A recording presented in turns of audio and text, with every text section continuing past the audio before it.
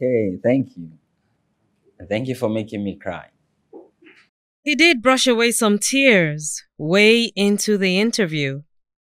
Such are the emotions that well up in the executive director of Connected Development, Hamzat Lawal, each time he broaches the subject of corruption and its devastating effect, particularly on society's vulnerable persons.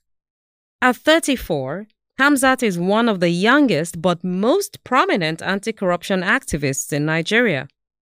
He remains passionate about his fight against graft, and his pet project, Follow the Money, has exposed him to temptation from individuals keen on concealing their nefarious acts.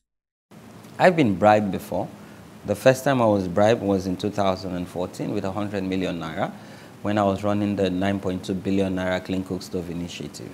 I was given 100 million naira cash, not transfer, not check, but the cash in Ghana must go just for me to keep quiet and look the other way. In 2019, I was bribed with $2 million just to keep quiet about an oil and gas FPSO project that was ravaged with corruption.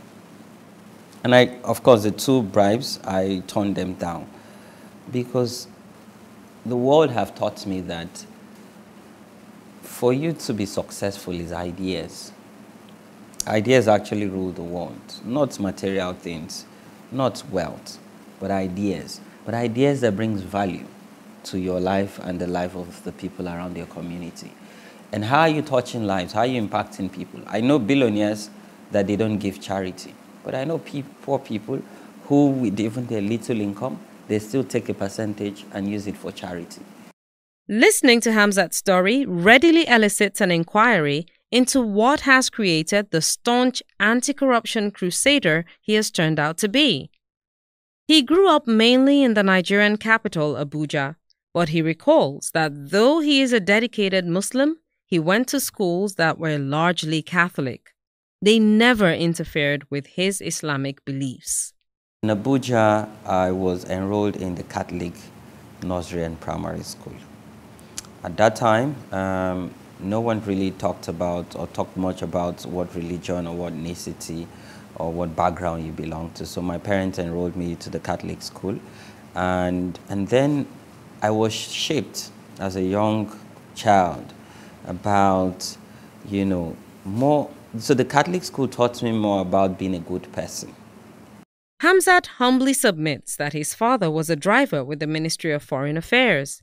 By this definition, the man clearly wasn't a part of elite society in the strict sense of the phrase, but he practicalized getting his children to appreciate very early in life the injunctions of the Holy Quran by discouraging them from showing acts of greed. Back in primary school, I remember one fateful day my brother brought home a toy. And according to him, it was a toy that he collected from his friend, who they were playmates.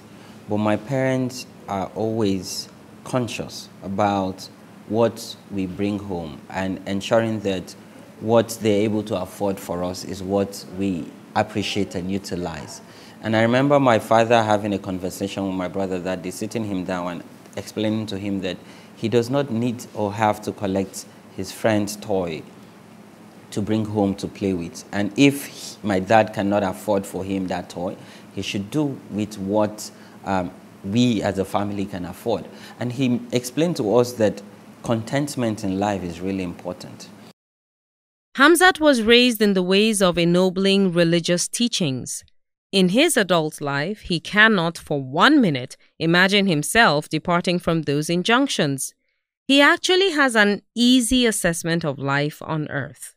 And I tell people out there that money, material would never make you happy. Some persons who know Hamzat Lawal speak about him eloquently.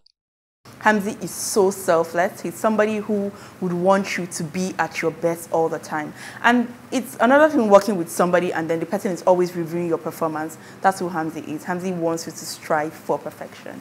I'll point to the fact that, Hamzi is too nice, because, I mean, it's crazy how you would want to share your hard work with other people, and you're saying to them, hey, I don't want you to work under me forever.